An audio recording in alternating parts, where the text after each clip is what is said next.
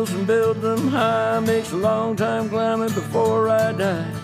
I want the chance to spit in his eye. Oh, well, they gave me bars, but I can see between to a dusty yard and long gone green. They call that freedom, if you know what I mean. And I drown my sorrows, but the whiskey's gone. I'm sober. Hello, everybody. Welcome to Longbangers. I'm Matty. This is episode 87. Tonight, I am joined by John. John, how are you doing? I'm all right. How are you? You were more quizzical there than normal. Aye, you looked almost concerned. I was interested to see what the answer was. Given after short bangers, you kind of had a wee think about it. After short bangers, aye. So I've spoke to my adopted dad since then. He said, like, you were just on a different planet. Like, people were talking about things and you were just so out of sync with them. He said, you need to do that more often. Yeah, I agree with him. My favourite bit was the precise moment when you'd argued about melted cheese toastie being something in between two bits of melted cheese, and your argument to prove the point was a peanut butter sandwich. And I said to you, no, but by your logic, that would be two bits of peanut butter with something in between. And your face just went. I thought about it. So I'm a big fan of language and how people use language. So we've talked before about films like Airplane, Naked Gun, Yeah. and I think that's probably where it comes from. Blazing Saddles, Young Frankenstein, all that sort of stuff. Actually, it's pronounced Frankenstein. But I love this I love mucking about with words. And it occurred to me after we were talking about it on Short Bangers, like I was arguing like a sandwich is something between two pieces of bread, but it changes when you put something else in front of it. So if you say melted cheese sandwich, it's melted cheese becomes a filling. I know that this doesn't make any sense. Yeah. Like it starts occurring in my head, and then my mouth and my brain are operating at different speeds, and then everything starts to catch up again. I'm like, oh fuck, what have I said now? But I think that was my favourite Short Bangers that we did. It started off fine. I don't think I even clocked you drinking the haggis bombs either. I saw you taking the first one, and then maybe one or two other ones. Certainly didn't see you getting all six of them away. So I don't know about. So I saw someone had commented afterwards saying that me and Brian should go shot for shot. It made me think of like the old westerns with the tequila, or is it Raiders of the Lost Ark? Do you know the scene in Raiders of the Lost Ark where he was into the bar and she's sitting drinking with the women in the bar? Yeah, and she does that, doing the shots of whatever that is. Must be tequila or something. So at some point when we break lockdown, we'll definitely do that. It doesn't have to just be me and Brian. It could be any of the Longbangers listeners, and we'll just drink till we drop. Yes. Yeah, all for that. We could go shot for shot with each other. Have you got any drinks that make you go a bit weird? Like, is there anything in particular? Where'd you start? Nah, no really. To be honest with you, you can drink most things. I just get silly when I'm drunk. That's the main thing. Get silly, and then vomit. I'm probably not great on whiskey. Like whiskey, I think doesn't agree with a lot of people. So I tend to avoid it. I don't drink it very much at all. I suggested years and years and years ago of having Jägercam, which was me drinking Jägermeister or Jäger bombs or whatever it happened to be, and then having a camera attached to me for when I got home to find out what it was that I was doing. Because one night after quite a few Jaeger bombs, because they are so easy to drink, especially with a mixer involved. Yeah. God knows how many I drank, but I went home and I rearranged the kitchen. I woke up in the morning, there was a packet of scones that had been removed for the cellophane, so they were like the cheap scones at Morrison's or whatever, and I'd restacked the scones in the cupboard, but without the cellophane on them. The cupboard under the sink had just been totally rearranged. There was a stool sitting in front of it. I've got absolutely no idea, no recollection of doing anything in the kitchen. So that was me 6 Jaegers in and just operating at a different frequency for everyone else. That's pretty decent. Yeah, I don't think I ever fall for or go for rearranging the house or anything like that. I tend to be just getting them pass out pretty much. Aye, I mean the other stage of me being drunk is just getting really, really sleepy. Aye, that's me without being drunk though these days. Anyway, we've got Hibs versus Motherwell to talk about today. Before we do that, thanks to everybody who has joined us on Recast. So I wanted just to spend a wee moment to explain the decision to put stuff on Recast, because I had a few messages about it since the weekend.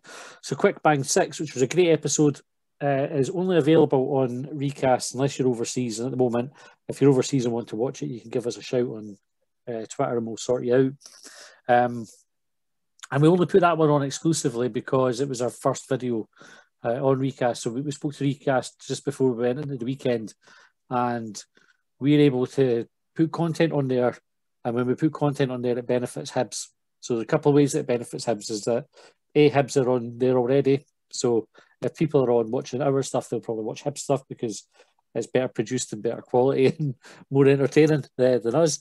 But also, anybody who watches one of our videos on Recast, some of that goes to Hibs. So Hibs get paid anytime somebody watches a video of ours on Recast. So there was a big win-win for us to do it.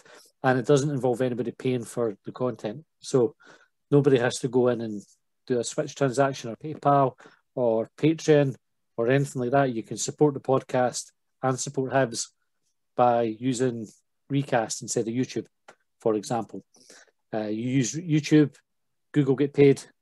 You use Recast, Hibs get paid. That's the way to look at it. So that's why we went with it. We won't have everything exclusive on Recast going forward. We will still continue to put out Longbangers, Shortbangers, Quick Bang across all the podcast players. We will still use YouTube. We will just ask people to watch us on Recast instead as a preferred option. And we will have some exclusive content on Recast, but that'll be stuff that isn't available now anywhere else anyway. So you won't be missing out. And you definitely won't miss out if you go and watch it. So does that make sense, John? Did I explain that well? Aye, in a nutshell. You had to pause there. That means on probably Recast. No, I had to pause to consider what I was saying. Watch Longbanger stuff on Recast, and Hibs will make money off the ticket. That's it. In a nutshell, it's a win-win. In a nutshell. Aye. Hibs, aye. Dead easy to use, free to sign up. You get other folk to sign up, you get credits. Other rest that share our content, you get credits. You use those credits to watch more videos. Dead easy. It's worth pointing out as well that it's not just a website. There is a way that you can put it onto your home screen on your phone and use it as an app, like you would Twitter, like you would Facebook or Instagram or whatever your apps of choice are. And I know that Matty was looking at the wee iPhone screen recording. Maybe we'll get some instructions out there and I'll do the same from an Android point of view because I'm not a big fan of Apple. Aye, easy enough to do. I like Apple. Took 2 seconds to do it. You just go to share and then add to your home screen from the web page, and that's you. You've got the app on your phone. Anyway, please go and follow us and actually watch out for a really, really, really good competition we've got coming up. We spoke to Hibs today and they've kindly agreed to give us a signed top with bangers on the back to give away as a prize. So we'll put that competition up on Twitter shortly after this goes out live, I think. I'm glad you told people what the prize was because I know that people maybe would have thought it was going to be a jumbo pack of Abernethy biscuits or something. Yeah, well, was that our last competition we did? So far we've done 2 competitions, I think, Abernethy biscuits and also to come on the podcast, which you won, John, and that's how you ended up a permanent fixture. Aye, I mean, I was only meant to be on it once, but here I am about 400 episodes later. No, there was the other competition as well, was it? Shorts, was it signed shorts? Yeah. Well, this is better than Mark Bell shorts, I would say. But not as good as Abernethy biscuits. No. And there was cries of foul play because Dave O'Rourke won the biscuits and he works in our build, doesn't work beside either of us, but he works in our building. Aye, so it was randomly generated by a spreadsheet. It was random generated. It just was a twist of fate. Do you know, funnily enough, that was, so I did do that on a spreadsheet. I found I believe you. Googled, I Googled how to pull out a random number. So Okay, well, we'll talk about football. Do we have to? Aye, okay, that was coming in. So, Hibs 0, Motherwell 2. Where did it all go wrong, John?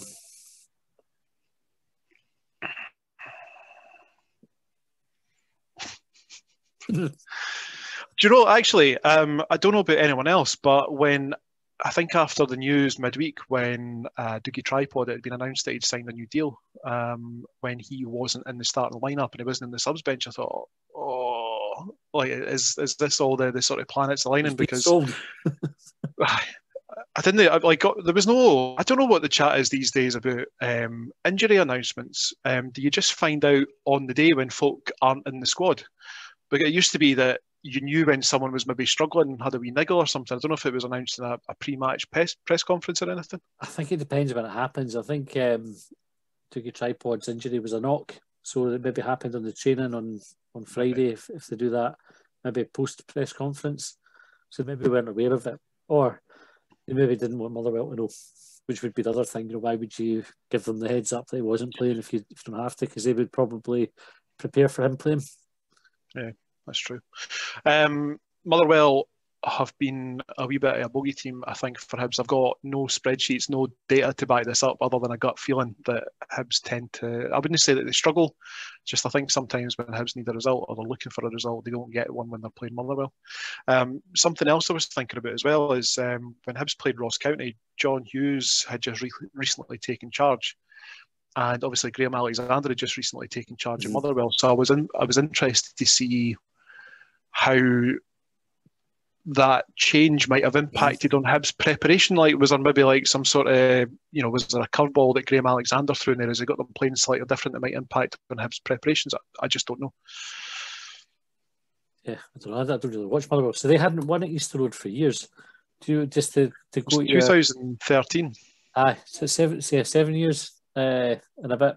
So is that a wee bit misleading? Because obviously Hibs were at the Premiership for what, 4 years? 3-4 years? 3 years, yeah. 3 years in the Championship. But still, there's still a good number of years that they haven't won at Easter Road. I was surprised by that stat because I was the same as you, John. Tend to be one of these teams that I think we're either brilliant against Motherwell or we struggle. There doesn't seem to be that in between. Because even when we have draws like the 0-0 earlier in the season, I thought we didn't play particularly well in that game, and Motherwell probably felt quite aggrieved not to take something more than a draw from it. Yeah, was that the game? Was Turnbull still playing for Motherwell in that game? I think he'd just come back from injury. I'm sure he was playing for them, yeah. And he had a good game. They played well against us. Maybe didn't do enough to win it, but they definitely spoke about it afterwards as if they thought that they had done enough to take all 3 points. But then we went to Fir Park and it was 3-0 when we played them there. So it's mixed fortunes really between the two sides this season.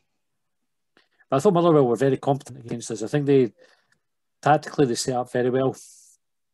One of the things that they did was they put 3 up front. That was my recollection of it. It looked like they were playing 3 up front against our 3 centre halves, and I don't think we dealt with that at all well. I made the comment on Quick Bang on Saturday because I think your mate Colin had mentioned about Alec Miller, and any time he's in the studio commenting on Hibs games, Hibs put in a stinker. Aye. And I like most of Alec Miller. It almost pains me to say that, like, Alec Miller for all he's remembered as being a bit of a dour-faced bastard, I think, when he was at Easter Road, and he was, he's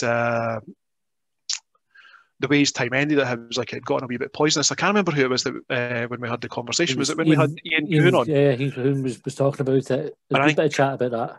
Was Ian saying that Alec Miller stepped down because he wanted to spare the players from the poisonous atmosphere that developed? Aye. But Alec Miller, after Hibs, had gone on to have a pretty good career, and I think he was assistant to Gerard Houllier when he was at Liverpool when Liverpool won the Champions League.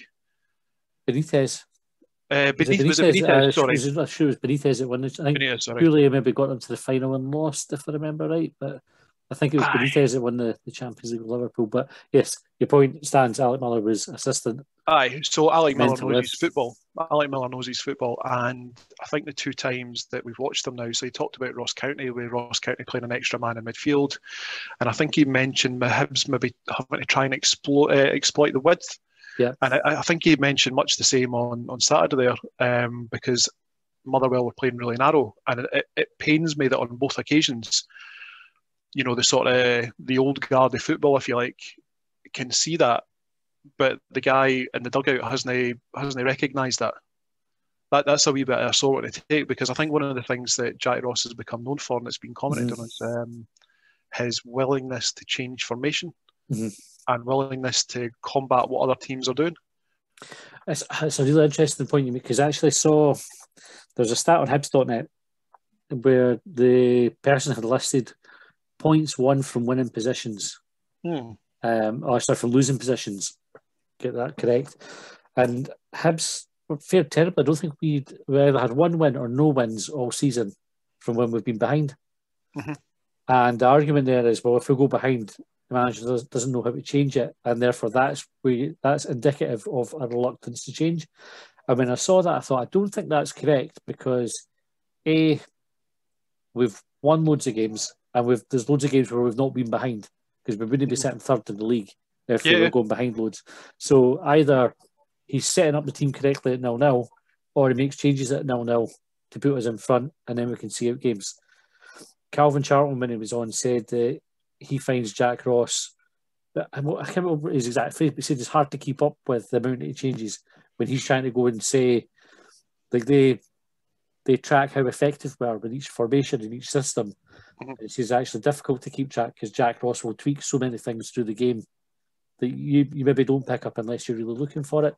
So I think it does change things. I think it does look at how the game's going and try to do it. I do worry about this stat that we can't seem to come back from a goal down, but then actually that's pretty consistent across the league as well. If you look at how many teams actually win, you're talking most teams maybe having 2, maybe 3 times out of the season where they've done it. It's not huge numbers. So I think I saw the same thread, and someone had replied to it saying that Hibs had only lost so many points from losing positions, which was almost it was almost like the opposite side of the coin, if you like. So if Hibs had only picked up 3 points from however many games from losing positions, they'd also lost the same number of points from losing positions. So it was exactly the same almost. Yeah. And I think when I was watching the game with my adopted dad, he said that he reckoned, and again, it would be interesting to go back and have a look at this. He didn't think that there was much of a gap between, teams with the exception of Rangers perhaps, weren't going out and absolutely steamrolling their opponents. It was only like maybe a couple of goals in it. And it must, I don't know, it can't be especially easy to go back. So, on Saturday, the Hibs found themselves 2 goals behind. So they lost the goal first half, and then they lost the goal within a minute in the second half. How easy or difficult do you think it is to go back and get 3 goals at that point? I don't imagine that it is that easy. No, it's not, and particularly when you look at how Motherwell played, because, and this isn't a criticism of Motherwell in any way, shape, or form, but you talk about parking the bus, when they had the 2-goal lead to hold on to, and Hibs started to take more of the ball. So Jack Ross made the 3 changes, we changed our shape, we got on the ball more, and we started forcing the issue a bit more. But Motherwell, there was no space. You look at how deep Motherwell played, and they had the odd break, but they weren't playing attacking football at that point. And quite right, they had a 2-goal lead, they're more than entitled to hang on to it. But if you were looking at trying to break that down, you're having to find a way to break down an 11-man defence. And Hibs just couldn't do it. We were, I don't know, somebody had tweeted, I tweeted saying if we can score before, I think it was 70 minutes, I think we'll take something from it. Because when you get 2-1, the dynamic of the game changes. And the first tweet that came back said, we could play all day and no score. And again, even reading that tweet, you go, they're right. It just had that feel of a game about it.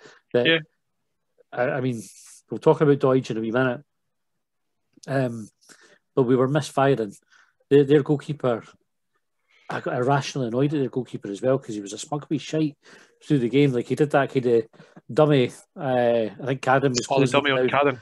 And then he had a couple of saves that none of them were especially good saves. Like, he didn't have to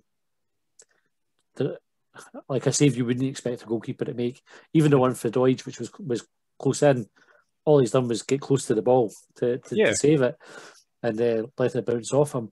But he had that kind of smug fucking all pleased with himself, like he was celebrating goals and everything. He really wound me up.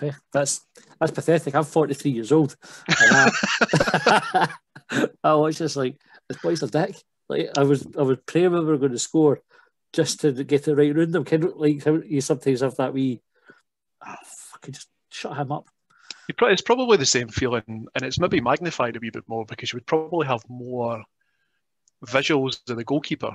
You would probably see him more up close. Whereas at the game, the most you can probably have a gripe about him is when they delay taking a goal kick, for example. Aye.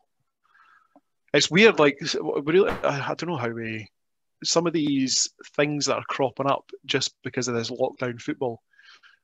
It's going to be a different world. Like when we go back to there's like you say, like getting upset about Liam Kelly because you perceive it, maybe you're looking a wee bit smug. Aye.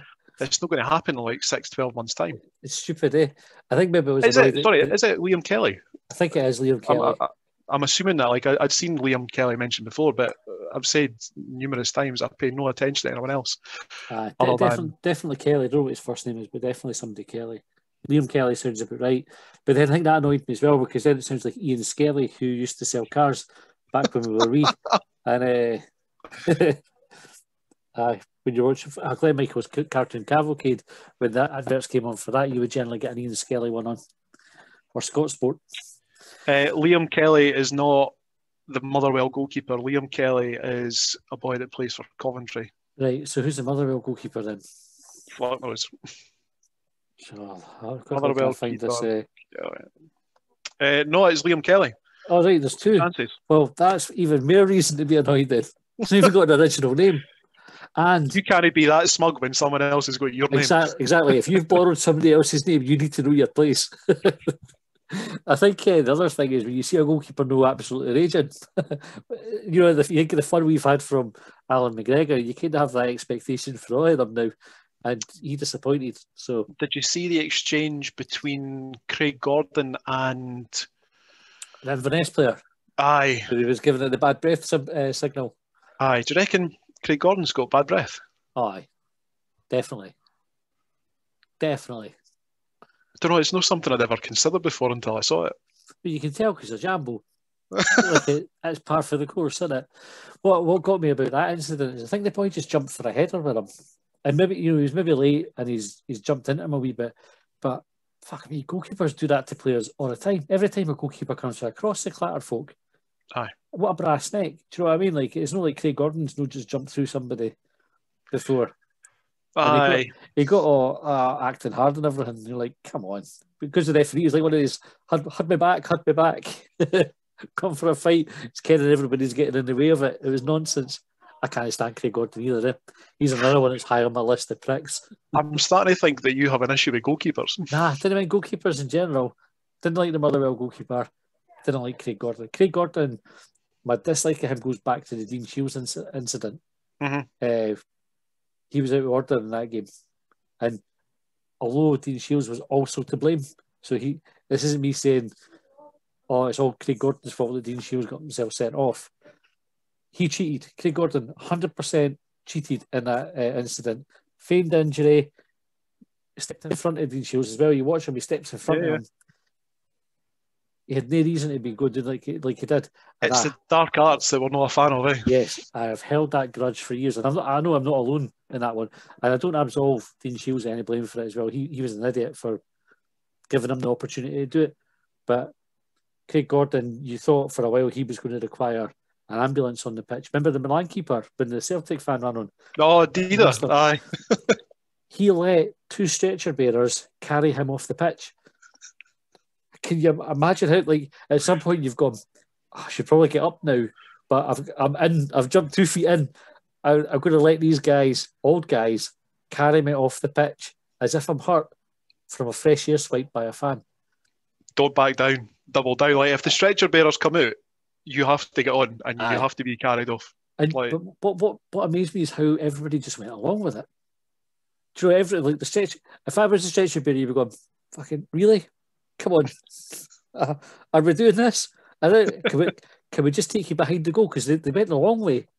It's like, can we not just take you behind the goal and put you down? You can be all right. And if they'll mind.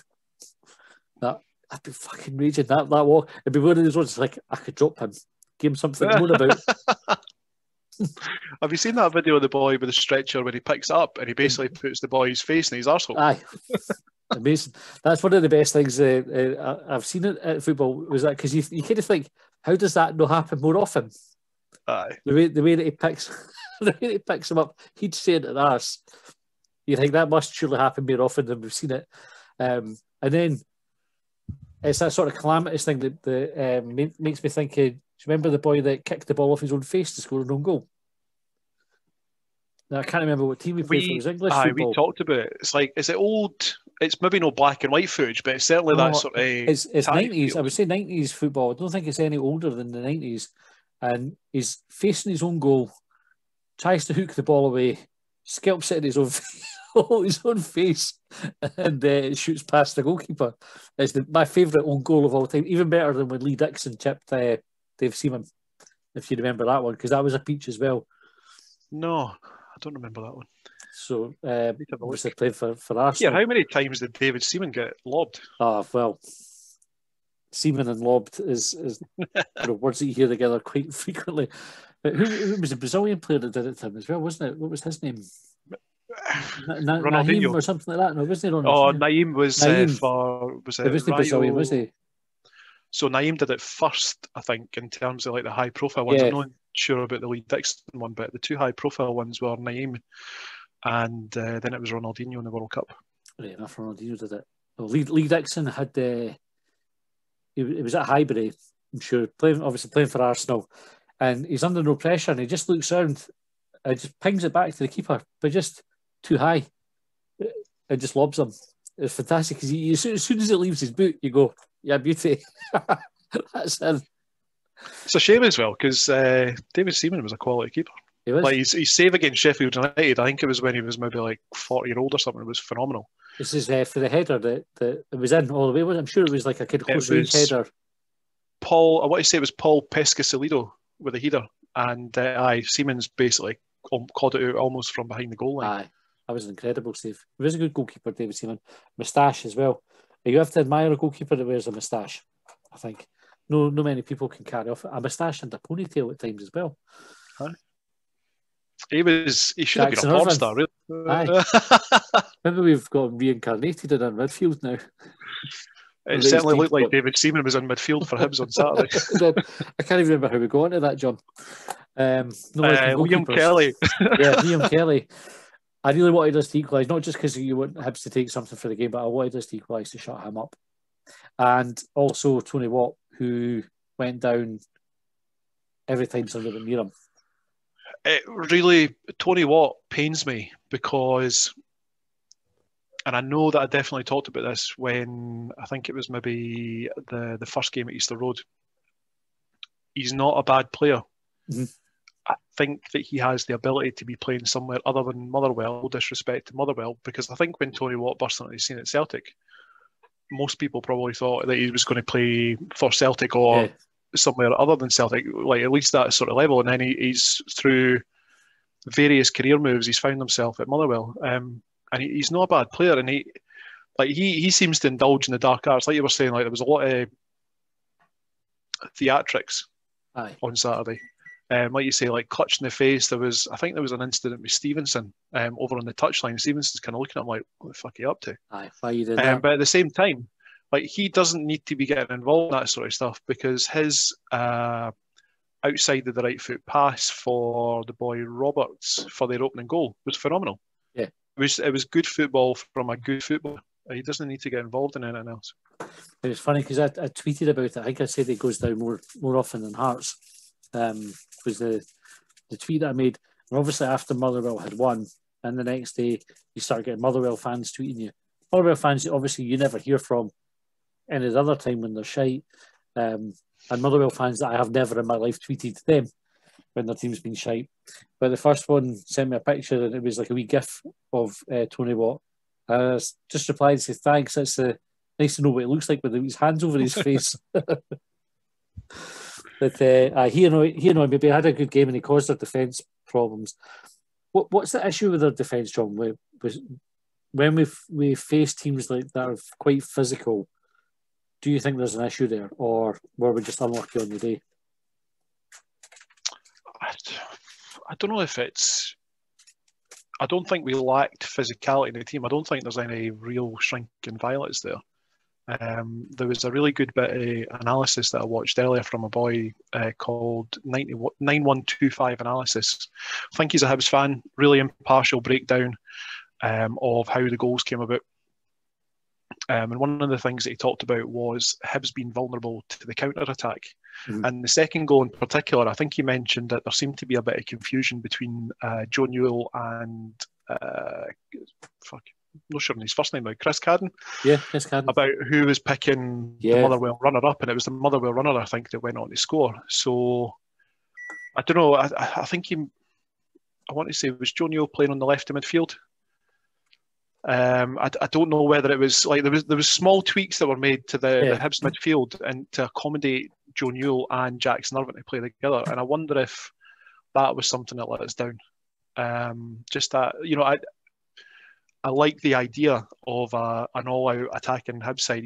Get as much flair, get as much pace in there as possible, but you do need sometimes a guy in there to do a wee bit of the dirty works. And I wonder if, on reflection, Jack Ross will look at that and say, I should have played one or the other, but not both.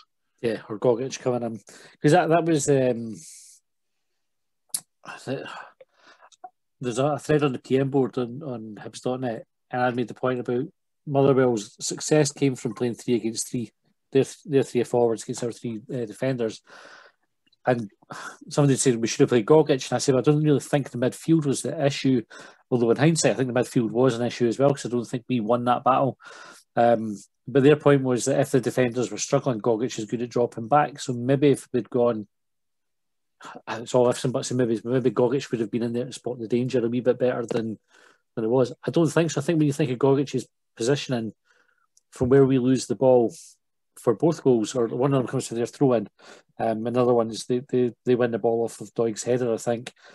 I don't think Gogic would have been in that position to be deep enough to stop either of those goals. So I think the issue was the 3 against 3. That's my view on it. I think the thing as well that Motherwell had up front is they had a bit of pace, and where the goals came from, I think they just outpaced us. Yeah. Like Hanlon's not a ball hair away for the guy. He's just not quick enough to catch up with him. You know, he gets the challenge and he gets the foot in, but the boy gets his shot away early. Yeah, it's the quality of the pass that beats Hanlon rather than the pace. You know, the pass is really good, puts it right into the boy's path, and he gets kind of across Hanlon, but Hanlon's struggling to make a decent challenge. So I wonder if there was something in that. So you mentioned the header. I think it's Doidge tries to get the flick on, and then straight away Motherwell are on the counter attack. Do you think there was anything from us being too far up the pitch at that point, like the defence? Because it seemed to be that the ball broke pretty much in the halfway line, and the boys through and scores. Yeah, but we play quite high anyway. I think most games, we've talked about it before, how Hibs are good at controlling games. More often than not, we'll have a good chunk of the possession and kind of limit the number of chances the opposition get and retain control of the ball better. And I think when you do that, the tendency is to play quite high up the pitch, because you win the ball back and right away you've still got everybody in the opponent's half, and it makes it difficult for them to break out. And that's how you keep pressure on a team. I don't think we were any higher than we would normally be. I just think Motherwell exploited it. I think they were really good at exploiting it. I think generally when teams come to Easter Road, they don't play 3 up front and they don't go man for man on their defenders. So do you think that the flip side of that is, as much as we sometimes have the ability to control the game from the halfway line and in the opponent's half, it can make us vulnerable to the counter-attack. Yeah. So rather than us being terrible at defending a counter-attack, we're just vulnerable to it because of the way that we play going forward. Yeah, and I think that, so it could be, you look at the pace in the defence and that could be an issue. Could be the positioning, but there's also I think everything in football is about risk and reward, isn't it? Like any attack that you make, you commit men forward. You know, if that man's forward, it's no back. It's just that logic. You know, either one or the other.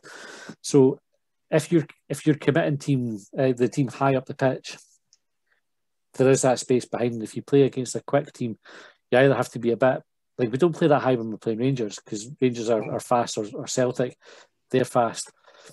In fact, we exploited it when Aberdeen did it to us. We put Martin Boyle against their centre halves. Yeah. So Aberdeen like to play a higher defence, and we got in behind them.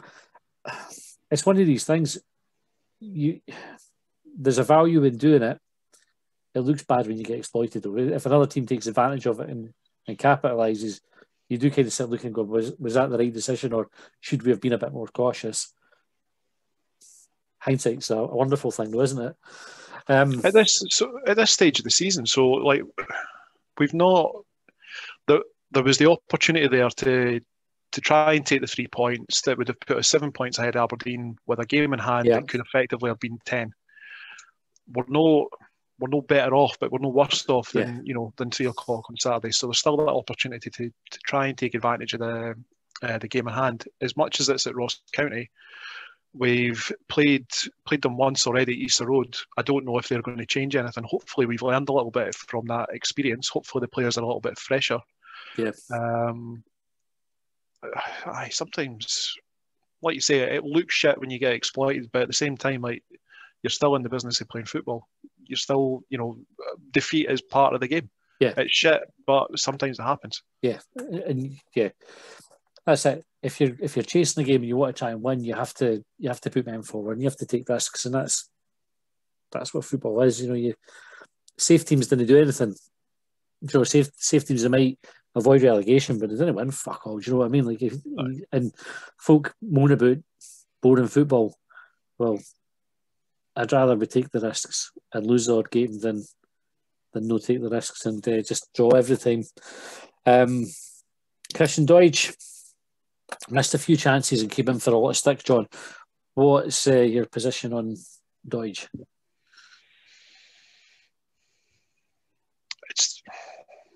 I don't think that the chances that you had were clear cut. I would have preferred that he'd done better naturally. Like, I would have preferred that he got a better shot away. I think one of them, the ball comes past the defender, and I don't think he's expecting the defender not to get anything on it. It kind of, maybe it catches him by surprise or whatever.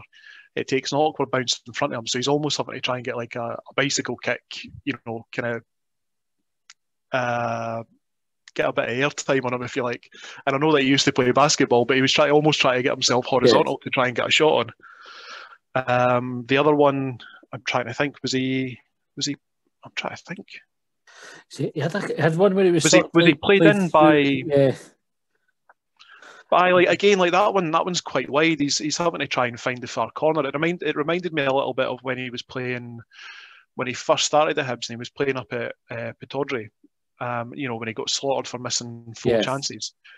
Folk were saying I think he could have had a hat-trick in the first half maybe, but the first one, it was never as clear-cut as folk made it, and I don't think that it was as clear-cut on Saturday again. So I don't know, it's easy. I wonder if perhaps, had the result been different, like say we'd drawn, say Doidge doesn't score but Hibs draw the game, he probably doesn't come in for as much criticism as he did. Yeah. Hibs have got beats and he's an easy target. I think I'd mentioned before that I thought that the way that Hibs were playing with Doidge up front, with Boyle on one side and Murphy supporting, I thought he was bringing out the best in those players. I don't think we saw the best from Murphy on Saturday, but I wonder if that was perhaps because we were missing Dougie Tripod and his attacking instincts, if you like. I don't think that we had the same instincts going forward from Lewis Stevenson. But that being said, like, I don't think that Stevenson was poor going forward. Like, he delivered a couple of really good balls. I don't know, there was a couple of things that didn't quite click on Saturday. And like I say, we got beat, and I think it's perhaps easy to point the finger at folk and say, well, Christian Doidge isn't scoring goals and we've got a £3 million striker sitting on the bench, so let's put him in there. I don't know that. I mean, could we honestly say that Kevin Nisbet scores those goals? It's easy to say with the benefit of hindsight. Well, fucking Nisbet would have scored. Nisbet, that's not what we were dealing with. It's it's the same sort of scenario as, well, Jamie Gullen scored at the weekend. Well, tough shit. Like, Jamie Gullen's playing for Wraith Rovers. Like, he's not on Hibs' books, so he wasn't going to score for Hibs. That's just the way of it. Aye. It's an interesting one with Doidge. Obviously, I like him as a player. I think he's good. I'd rather have him at Hibs than not have him at Hibs. I think there's probably an argument now that I think it's something like 17 games without a goal. Put Nisbet in. I think you carry. There's two things as a manager. You either take a player out, give them a wee break, and then put them back in after they've kind of been out of the habit of missing chances for a wee while, or you persevere with them and let them go through the difficult patch. I would say 17 games is enough evidence to say that difficult patch isn't ending anytime soon. I would take him out the side. I would say Nisbet again. If you're Kevin Nisbet, and especially so, Nisbet lost a lot of favour with Hibs fans by putting in the transfer request. Totally understandable. None of us like it when a player expresses that they want to leave. He didn't get his move, and he's been on the bench since.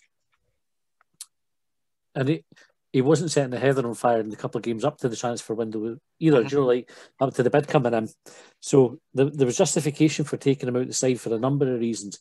But I think if you're Kevin Nisbet, you're sitting going, right, you didn't let me go in January. You're valuing me at £3 million up, but you're not going to play me.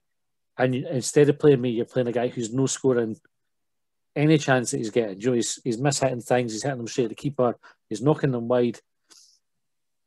I think that's only a tolerable situation for so long before you're like, come on, put me in the team. And I think Nisbet's time's probably now to go in the team and get a run of games to go and show what you can do again. That's my take. And I think that there's more reasons to swap them around now than there are to persevere with Doidge. Not to get rid of Doidge, but no now. I don't disagree with you whatsoever. I think my concern might be if Hibs continue to play it like it's just a like-for-like replacement. If you play Nisbet alongside Boyle, do you get the best out of... Because before Saturday there, no one was really questioning the fact that Christian Doidge hadn't scored goals in so many games because Hibs were winning. Yeah. So now that we've lost, do we say, right, let's change everything. Let's put, or no, everything. Do we change that one player, for example, for argument's sake? Do we put Nisbet in beside Boyle and hope that we get the same performance out of Nisbet that we had from Doidge previously? Aye. And get those players. I think that works, or do you change the formation? Do you go? Because personally, I would go. Maybe it's because of the sort of traditionalist in me. I would just go 4-4-2. Yeah. Put Nisbet and Doidge up front because I think they are a good partnership. At least on paper, but I think we saw that in the early part of the season as well. But then the difficulty that you have is where does Boyle play? And Boyle's been playing well recently. You can't really put him at right midfield because Chris Cadden's doing a really good job there. And Chris Cadden there was getting the best of Martin Boyle playing up front because he was removing that sort of defensive responsibility. Yes. And I don't think that I don't know. I don't know the answer. And I think that's when people often say, I don't envy Jack Ross at this moment in time. Aye, it's not an easy problem to solve, is it? When you've got, but I think I would always say stick with a winning team as much as possible.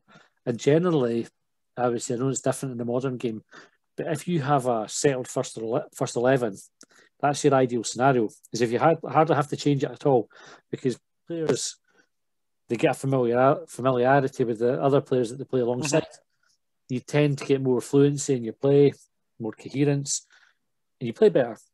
Players know they've got the jersey, so they have that confidence as well. Modern football, you have more squad rotation because there's more demands on the players to play more games, etc. So then you think, do you swap when you've got a good reason to swap? That's the time to make a change. So either after a really bad performance or a really bad result, because sometimes you have a bad performance but get the result, you would still look and say, right, it's now the time to change it. But you're also, I think there's an argument to say, the team's won 4 in a row with only kind of minor changes. They lost the 5th game. Do you give them the 6th one to put it right? Is that the fair thing to do? Or is that number 5, you go, right, now is the time to go and say Nisbet. And Porteous is the other one as well, who a high value asset to the club, sitting on the bench. You want him on the pitch. It's funny because I think when Porteous was dropped and McGregor was brought in and he got the goal against Dundee United, and people prior to that were screaming out for a leader, and McGregor comes in and he puts in a couple of really solid, consistent performances. I started seeing the same sort of criticisms at the weekend there. We've not got a leader. McGregor's too old. And it's some of it carried away, isn't it? Aye. So I know exactly what you're saying. I think I'll be interested to hear your thoughts on this. I think that my change might be putting Gogic in midfield alongside either Irvine or Newell. I think one of the jobs that Jack Ross has got to make is to make an unpopular decision. But to get the best out of the squad, and I think for balance sake, I think I'd rather have Gogic alongside one of the two creative guys there, whether it's Jackson. Irvine. I've just made the same mistake as you. Yes. Whether it's Irvine, whether it's Newell, or even Scott Allen in that position. I think the boy that was on Clickbang had suggested Leon. He had suggested that Scott Allen comes in for Jackson Irvine. Not against it, but I think he needs that someone to do the dirty work alongside him. That would be the change I would make. It's like sorry, carry on. And I think that might be the only change that I would really make. But with the caveat that you say, like maybe, I don't know, give Doidge the first half against Ross County, for example. And I wouldn't say that kind of impacts the rest of the season, but give him 45 minutes. Give him the opportunity to try and do something and say, right, you haven't scored. It's now, 18 and a half games, for example. Let's try something different second half. Let's get Nisbet on there and give Nisbet the opportunity to prove his worth. Because all those things that you were saying before, Hibs are rating him at 3 million. There's a guy that's not scored in 18 games, blah, blah, blah. We'll go out there and show what you can do better. Aye. It's like if you ever play Football Manager. Josh got Football Manager for the Xbox. Was playing it yesterday, and it's hard. You have players you like, and you can't fit everybody in the team. That's the difficulty for a Football Manager. And you look at, particularly our midfield, I think we are well served, especially with players coming back to fitness now. Allen, Newell, Gogic, McGuinness. Then you've got Murphy. You're missing one particularly important player. Oh, Cadden. Who else am I missing? Trey Wright. Trey Wright. Oh, but it's a fair point though. Like you add him in. Jay Wright's an example where a manager can losing patience with somebody who's been delivering for him.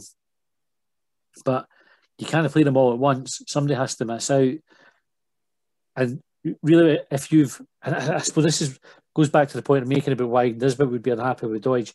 When you have a lot of good players at the club, and you say to keep your place, you have to perform, right? And that's the mantra that managers go out to players with all the time: is if you're playing well, you'll keep your jersey. You have to follow through on that when you didn't play well, though, and say, right, you were shite that game, so Scotty Allen's coming in for you this week, or Gogic is coming in for you, or Nisbet's coming in for you, whatever it is. You have to make that change because the players waiting on the sideline all see what we see and they all see what the manager sees. And if that manager's to have any credibility with them to say, play well on training, as soon as these guys drop the performance, you're in there. If you didn't follow through on that, you lose all credibility. Like you have to follow it through. But you also have to know that if you're a player on the park, that you're maybe... So one bad performance I would give them. 2 bad performances, say it's time to change them. If you're taking that system, because you want to know that the manager trusts you enough to give you another chance to put it right. But 2 bad performances in a row, you should be worried about your place. Aye, just to throw a spanner in the works, I don't think that Doidge had played poorly.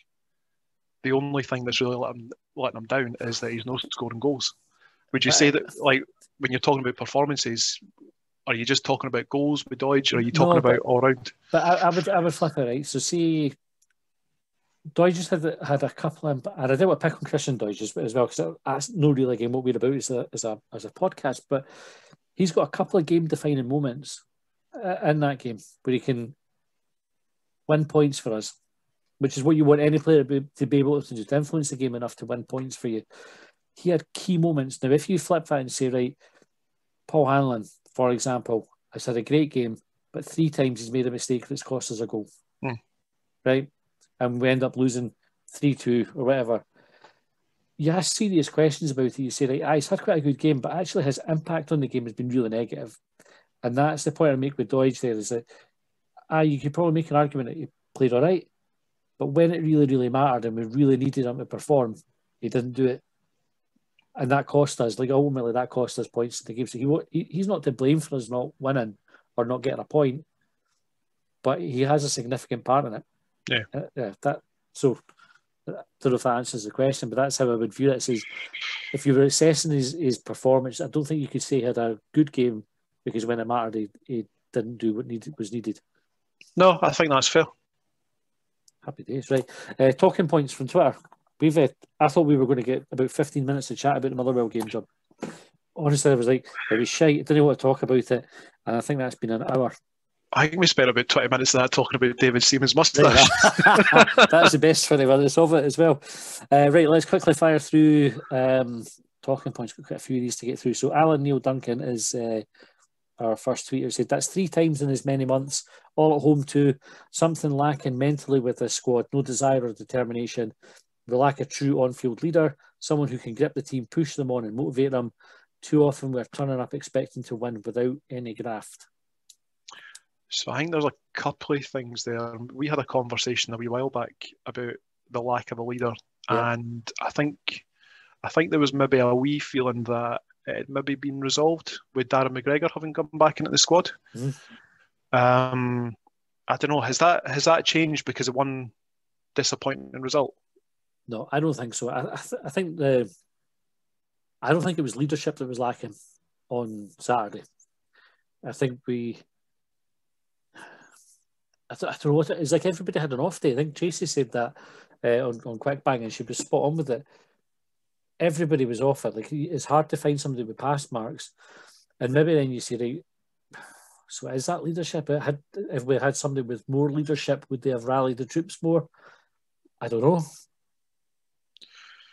I still. I mean, I completely take on board what I think Brian yourself had mentioned before about leadership, and I still don't know how much someone screaming and hollering in the background makes. Because I've seen the opposite of that. I've seen managers with this passion, kicking water bottles and stuff about, and getting criticised for it. Well, what fucking good does that do, kind of thing? But I suppose the question then maybe turns to the mental strength, for example. And I don't think I saw anything there that said Hibs were lacking mental strength. I think they just got caught out by 2 goals. But for the reasons that we discussed before, the way perhaps that we play. It's the mental strength question is a brilliant one, John, because that again ties in with not being able to win games for when we go behind. Because that's like something switches you, and you need to do something. So different. You're sitting at 0-0, worst case, you get a point. Unless you concede a goal, you're going to get something from the game. And it's maybe easier from that position to go and chase a goal to win the game. It's mentally easier to see how you can win the game. Hibs at the moment, look, when we concede a goal, it's difficult for us to see a way back. And you look at recent examples, Cup semi-finals, where we went behind. Although we did come back in the Cup semi-final, we drew level when we went behind again the second time. That was it. Livy, Ross County, Motherwell, obviously the St Johnstone semi that I was referring to there. There must be an element of mentality comes into that, because whether it's like the players don't have another gear to go up to try and chase the game, or I don't know whether they've not got the, what's the word I'm looking for, like that, the ability to work out what needs to be done to change the game. So, and maybe that's leadership again. Maybe that's somebody like taking a shot for 30 yards or whatever, running into the defence like Martin Boyle. But then we had that on Saturday. Had Boyle try to get to the byline a couple of times, didn't do very well with it, and then he stopped doing it. It's maybe things like that. Maybe that's where the mental block comes in, that if it doesn't work the first time they do it, they just chuck it. I don't know. I don't know if that's a fair assessment or not. I don't know. I wonder if it's just. I wonder if it's just an easy accusation to throw out there. I don't mean that disrespectfully, because obviously everyone was really, really disappointed with the result, and some people were angry about it. I kind of want to define it a little bit more. I want to know, so it's easy to say Hibs were weak mentally at the weekend, I've never thought of Hibs being weak mentally. But then there must have been times where we were strong mentally. That's it. Four games previously, and every time that we've been in front and seen the game out, are we strong mentally? And then how come it's fine one week and no the next? I totally get that point as well, John. I think you're spot on with that. So it's hard. It's just hard. Like I don't know that I would ever. I don't know that I'd ever say that Hibs are weak mentally, because I don't know. Aye. I don't have any sort of justification for it. I don't have any way to define it. Well, see, the other thing is, I think you can get a career in professional football being weak mentally. You know, the other thing, to play at the level where you're, and Hibs have internationalists in their team. They are sitting third in the league. There's players there who are cup winners. Not just that Hibs have won trophies elsewhere. You can't do that if you're weak mentally. You just can't. Like you can only go so far. If your mentality isn't good enough, you'll get found out early doors. Before you get anywhere near professional football, you'll be found out.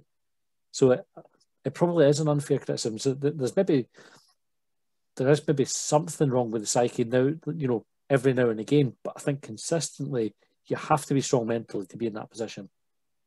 I think just purely, I know obviously fans aren't at the games just now, but when you think about, you know, when we are at the games, like I think if players have to be strong mentally to put up with the abuse that they put up with from the stands, so that's at least one strong mental aspect. Strong mentally or deaf.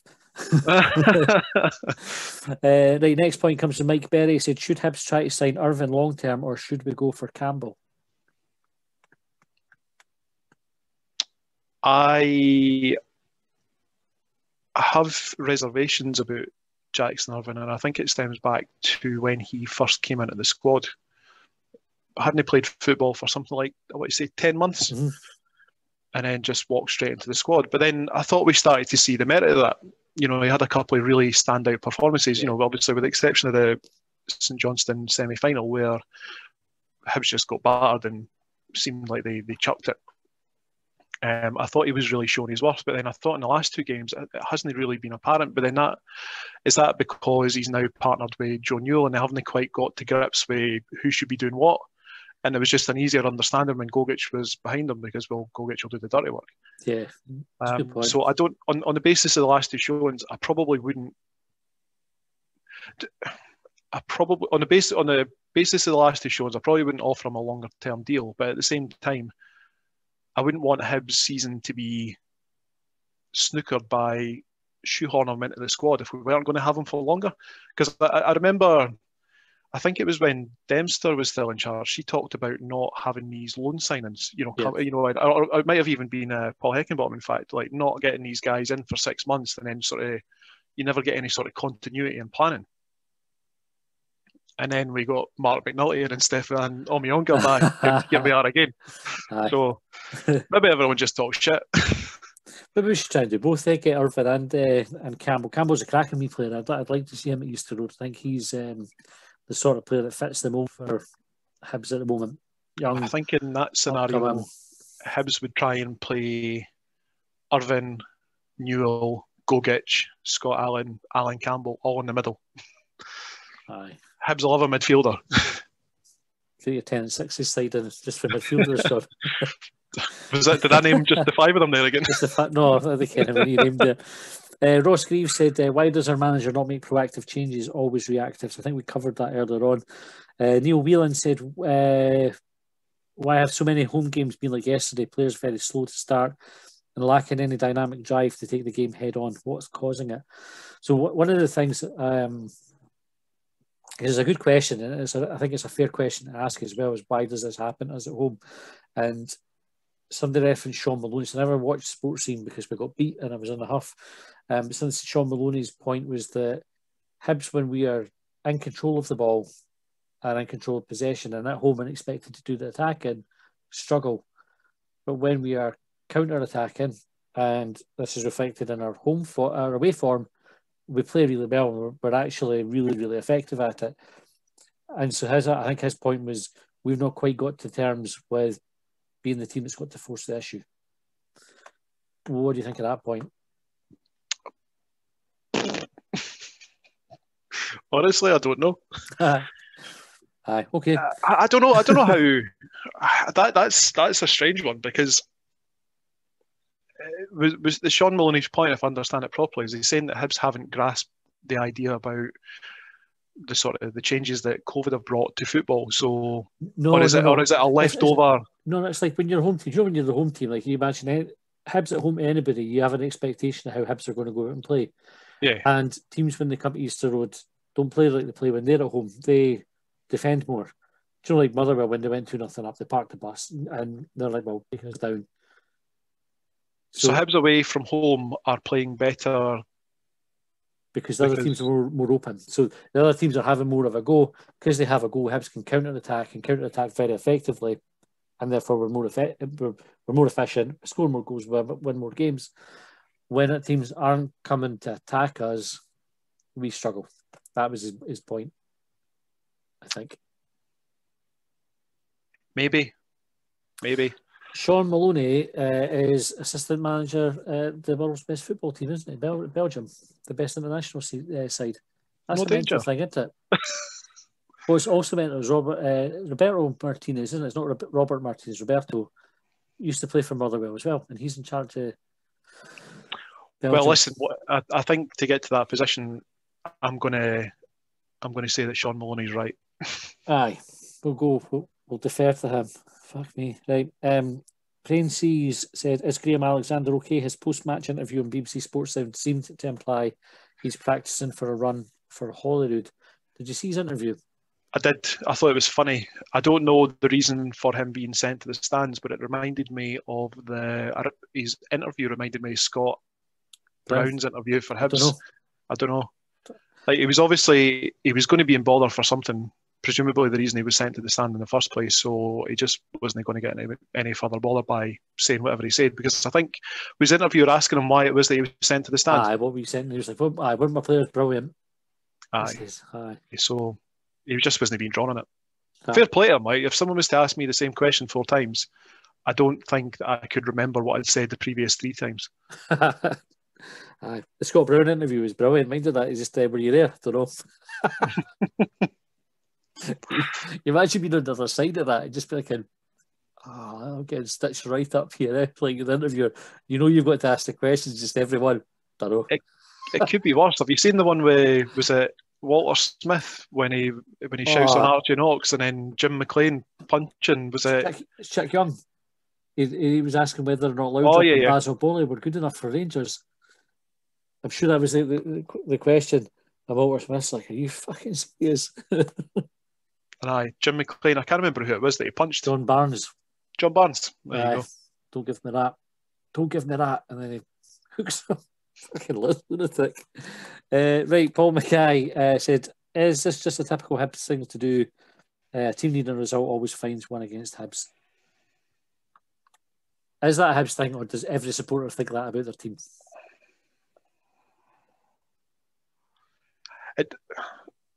It's hard to be unbiased about it, isn't it? Like, it does feel that way because you're Hibs, but see, with COVID, and this is going to be like a really, really bizarre point, but because of COVID and everything, because of the way that I'd been feeling, because of, being stuck in the house and then the snow and then the fucking golf club being burned in, like, it feels like everything is against you.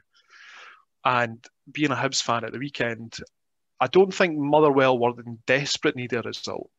I don't think it was. Aye, were they? Aye, Motherwell have been toilers. Were they really bad? They drew with St Mirren through the week 0-0. But I think the 2 games before that were a 3-0 and a 4-0. Scudden. They desperately needed points. I think they were sitting bottom of the league or second bottom, in that area anyway. How do I put this? I'm gonna defer to my own ignorance in this case. I didn't get the impression that they were in desperate need of a point, but then I'm also ignorant of the league table and placings and whatnot. I thought I had a wee gander at it earlier, and it seemed like it's almost split into 4. The league at the moment. It seems like Ross County and someone else are kind of rooted to the bottom and working out between themselves who's going to get relegated. Talk about a 4-way split before we start getting ideas at Hampden, and we'll fucking have it in place soon. I think something to be conscious of with the league the way it is, like, so in connection with that sort of 4-way split, there's in those sort of little groups, there's not many points between them. Mm-hmm. So I don't think getting beat off Motherwell was a disgrace. I don't think there's any sort of weird coincidence or anything to be looked back on and say, well, we needed a result at this point and we couldn't do it. We needed a result at that point and we couldn't do it. Aye. I just think Motherwell were better us on the day. Aye. It's you don't want to live off past glories and all that kind of thing, but the 4 wins on the trot before it indicate that teams that came to play us in those games needed wins. Aberdeen needed a win. They were desperate for one. And we beat them. So Aberdeen were desperate for, maybe not desperate again, but they were looking for the points to try and get third place, same as us. Well, Aberdeen hadn't scored in however many games by the time they come to Easter Road. Aye. They were choking on it and didn't get anything. So it's probably just a perception rather than reality. EH6 HFC said Ross got his formation and tactics totally wrong. Teams come to Easter Road without fear now. They know they'll have a chance of taking something from the game. Looks like we have reverted back to the, as Mr. Lennon called it, the boy band culture. I think the boy band culture comment came from I think Neil Lennon said that he wanted to instill a bit of like steel or discipline at Hibs, because he said when he was at Celtic, Hibs could get a result against, say, Celtic, Rangers or whoever it was, and then go and chuck it away against, I don't know, like Ross County, for example. Yeah. Aye. I don't think that a boy band culture has re-emerged at Easter Road. I don't get that impression from the players. No. Especially because one of the criticisms that's been levelled at Jack Ross this year is that he can't win big games. So you can't have that boy band culture and not be winning those games. Because, you know what I mean? Yeah. You didn't get third in the league with the boy band culture either. I actually thought at the time Lennon's comments weren't fair as well. Do you know that you're looking at a team that's just won the Scottish Cup, just been another cup final and just missed out on promotion. I didn't think that is a team that had a boy band culture either. I thought he was wrong with that. I think perhaps in the context of his comments when he was talking about his playing career, he might have been right, because that feels it's no longer relevant to the players that were there. Do you know? No, but that's true. But then that's the thing about the question and the one that was asked before about Motherwell needing a result. Like all of these teams, it's always been different. It's always been different players. So how can you ever say that the two things? You can't say that two things are equal. Aye, it's a good point. I agree with you, John. William said, we all knew it was coming. Motherwell can't buy a win. Hibs fly, don't need to be Mystic Meg. Correct. Winston Ingram, when Motherwell came to Easter Road earlier this season, they played 3 in the middle of midfield, and we played 2 and got totally dominated. Jack Ross learned from this at Fir Park and matched them up with a 3, and we were by far the better side. Yesterday, we went back to 2 and were dominated again. Probably fair. I think Motherwell did dominate middle and, certainly until they were 2-0 up. They dominated those positions. Andy Jeffrey, why has Jack Ross regressed in terms of finding a solution? Beginning of the season, he would regularly tweak the formation or tactics early doors in games. It took till we went 2 down yesterday. Personnel changes should have been made at half-time, if not earlier. It's an interesting one, that, right? Because it came up on Quick Bang as well. They're saying you should have made the changes. We waited till we went 2-0 down, which was right after the second half kicked off. And if they were the right time to make the changes then, he should have done it at half-time. But I think, how often do you see a manager persevere with something? They maybe give it 10 minutes, they'll go in and say, right, remember what the game plan was, boys. This is what you're meant to be doing. Next 10 minutes, go and get back on it, try and get back into the game.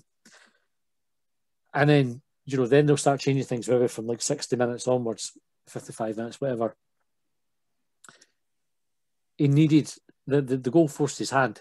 When you go 2-0 down, he's like, you've not got time to wait 10 minutes now. You've got to chuck everything at it. You're 2-0 down. So he made the treble substitution. I can sort of understand why he didn't do it at half-time. But I can also understand the argument to say everybody could see it was going wrong. Change it at half-time. What are your thoughts? Do you think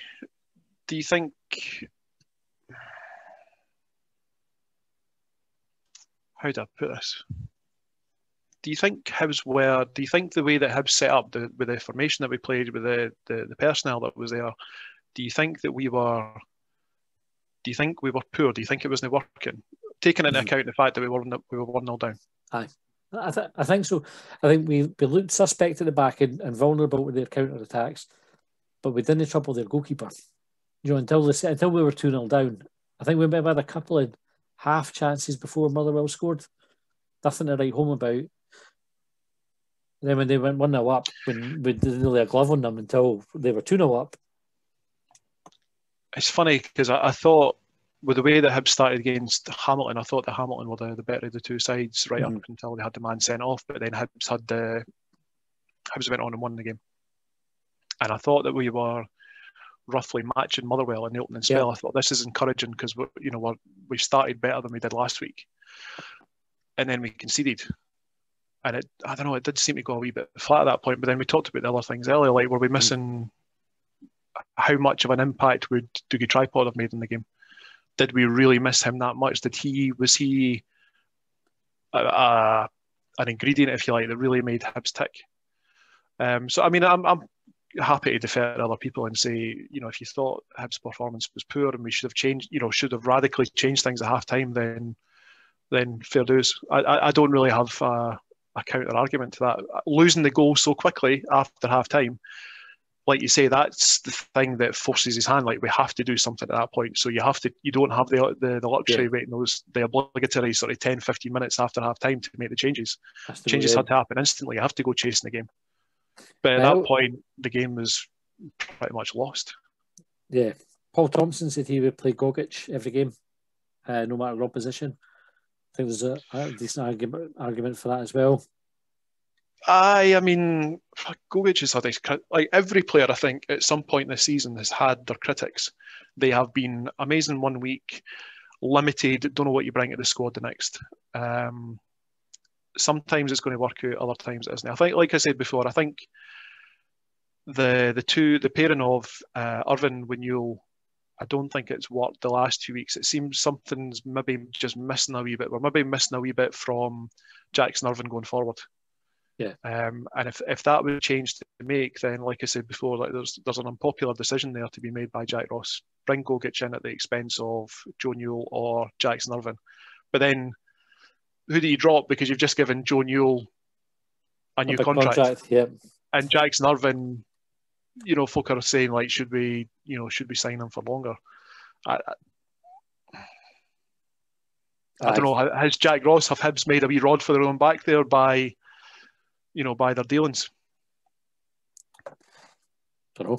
Well, actually, it takes us nicely into the next point for Nick Hall, which is as much as we've had a wee run again, the formation doesn't look right. We're trying to accommodate players, forcing new players into the team, which kind of backs up your point there. John Lang said, you can see the effort from the Motherwell players right from the off, pressing, chasing, whereas we are standing back, laboured passes and lacking creativity. Now, actually, I would say for the first time in a long time, I thought we were outfought in terms of how hard the team worked on Saturday. I thought Motherwell looked like a team who were willing to run through walls for the result, and I didn't feel quite the same for the Hibs players. Aye, but then maybe that comes back to the fact that they've got a new manager there. Like every club, I think, that appoints a new manager usually gets a wee bounce. And we've come up against two clubs in the last however many weeks that have had that initial bounce. I don't know what else to say other than that. No, I can't point to that individual thing and say, well, we got beat because they had a new manager. But I don't know whether, because I think one of the criticisms that were levelled at Motherwell players before by Stephen Robinson was that there are some players here that aren't performing, they aren't pulling their weight. It was almost Terry Butcher-esque. Yeah. So maybe the fact that there's a new manager in there, they've all got a point to prove to say, well, no, keep me. I want to play for you under Motherwell. Yeah, it's a difficult thing because, again, you can kind of be misled.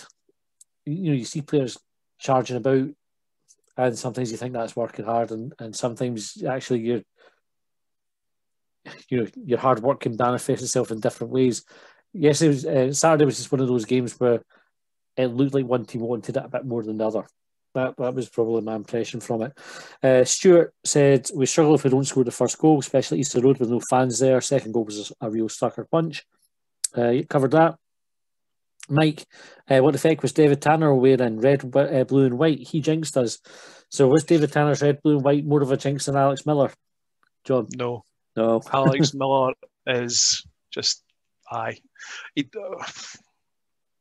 I actually wouldn't see. I've talked about the football gods and stuff before, but I just wouldn't have Alex Miller back because that's 2 games now that he's jinxed. Aye, He's a Jonah. he is. Definitely didn't get him back for a derby, please. Right, last 3 points broadly on the same lines. So Peter Henderson, why can't the players hold it together when opposition teams press high? We constantly fold. Motherwell, Livy, North County, all perfect examples. Why are we so weak when the going gets tough? So a couple of things there. We talked about playing high and the risk that you take, and also about that kind of perceived weakness. So see when we did, am I right in saying that we beat Livy 4-0 start of the season? Mm-hmm. So Livy would have been playing high then, presumably? Livy would have done what Livy do. They would have been up in our... I mean, Livy were shite at the start of the season, though. True, and then they had a wee spell, and then they seemed to have reverted to being a wee bit of shit again. So did we just catch them on one of their good days? Yeah, I think so. I think they had the prime example of a new manager bounce, didn't they, when they went on that run? But I think they've reverted back to type now, and they looked hopeless on Sunday in the cup final. I was kind of quite happy. Would have been happy to see them win because of Bartley, but they look like a poor team again. Junior said, why does McGinn not get any stick for the goals yesterday? Like McGregor, he was also out of position for both goals. First one, especially when he went chasing the ball. We need to watch the goals back. I never really picked up on where McGinn was in it, to be fair. I would say on that point, probably evident that my tactical analysis is pretty shit. But definitely go and have a watch of 9125 analysis and their breakdown. Not that they picked out Paul McGinn or otherwise, it's just a really good breakdown of the goals. Last point comes with David. Starting lineup didn't seem to take account that, well, we're playing with 3 nippy strikers, which exposed Daz. Gogic should be a starter against all our opponents. We need to impose ourselves, then win, and we really need a leader on the park. It's a fair shout, I think, with the pace aspect. I don't think that Paul McGinn or Paul Hanlon are lacking pace. I don't think Stevenson so much is lacking pace either. I think the one player who I think is susceptible to nippy strikers is Darren McGregor. So I don't know if there was maybe an argument before the game for Jack Ross to play Ryan Porteous instead to get, because I think it would be fair to say that he's just on the basis of looking at the pair of them that Ryan Porteous is a bit quicker off the mark. Mm-hmm. But do you disrupt that winning team? That was the dilemma that we had. Yeah. But again, at the same time, Jack Ross is there to make unpopular decisions and explain it, to the squad, to the players, why they're being picked or why they're not being picked. McGregor's no slouch, by the way, especially over short distance, deceptively quick. No, I'm not saying that he's slow. I think your exact words there were like he looked like he was towing a caravan, John. I'm sure that was exactly. When Darren McGregor gets the big strikes out, I think you saw it against.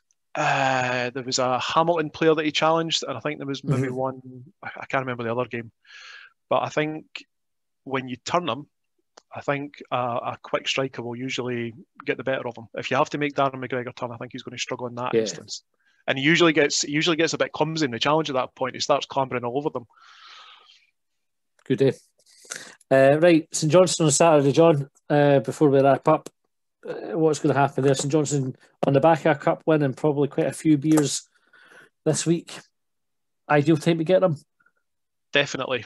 I did a wee bit of a look at the weekend there because you know how I like to challenge narratives, and you know how the established narrative that Hibs are better away from home this season than they are at home, and it's true. I think Hibs have got 9 wins away from home, 6 wins at home. So I'd like to think that Hibs are going to repeat that by getting a win. And like you say, there's probably not a better time to go up against St Johnstone. And it'd be interesting to see, because I forget the guy's name that asked the question earlier, teams in need of a victory, there's Hibs, so it's going to be an easy touch. I've seen Hibs in the past where we have got that good result. So the one that we talked about, I think maybe last week or the week before, was winning the cup and then parading it at the derby. I just thought that was absolute torture. Should never, ever, ever have done that. And we paid the price for it. So it'd be interesting to see if after a big cup defeat, St Johnstone are going to be lacking. Because it's not got the usual sort of pomp and razzmatazz about it. I'd like Hibs in that game to win. I fancy Hibs to win. I just do. Same here. Score? I'm going to go 2-0. And I'm going to say that Doidge... Do you know, this is the thing. So when Heckingbottom got emptied and then fucking Hibs went up to McDermott Park. I was up there with my mate, with his wee laddie, and my other mate who was brutally hungover. Doidge hat-trick. Hibs revolutionised, it seems. Yeah. It seemed. Maybe we'll see the same again, but I'd still fancy Hibs to win. I think 2-0, 2-1. I think Hibs will win as well. That being said, I think Jack Ross would do well to look at the previous game and combat what they were doing at their set pieces and whatnot. Because it wasn't, you can't point to the fact that we got caught out on counter-attacks or whatever, because it seemed to be our ability to defend aerial balls. Yeah. So we need to get better at that before Saturday. Yeah, I agree. Well, their set pieces are incredible. That's where they're getting all their joy from just now, isn't it, St Johnstone? So, no cheap free kicks, no cheap corners. Aye. Keep it away from those areas.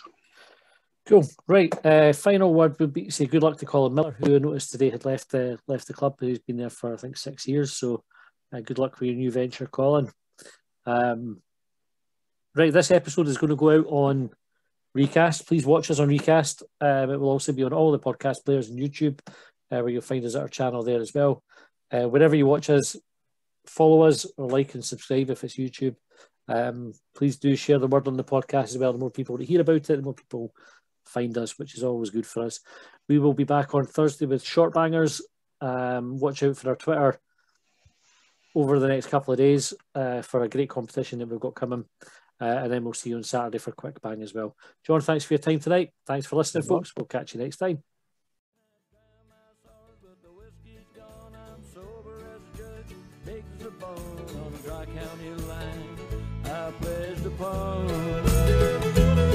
Well, they trailed me down when I broke free. I drank all the whiskey in Tennessee. I don't drink water, no.